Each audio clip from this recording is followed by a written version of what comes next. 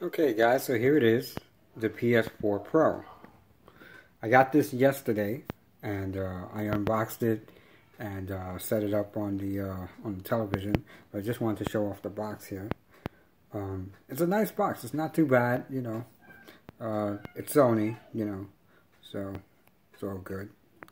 So this is the front of the box, PS4 Pro. Let me change it to the back here so you guys can see. Turn it around. So there's the other side of the box for PS4 Pro. I haven't really played it too much because I just got it yesterday. But I'll probably play it some for a little bit today, and you know, give my opinion as to what I think of it. You know, how it performs and so on. I doubt very much I'll see a difference because this thing is really made for 4K TVs. If you have a 4K TV, you can really take advantage of this console.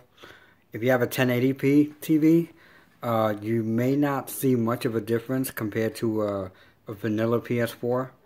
But, you know, the reason why I got this is because I sold my vanilla PS4, and for what I got for it, pretty much paid for this.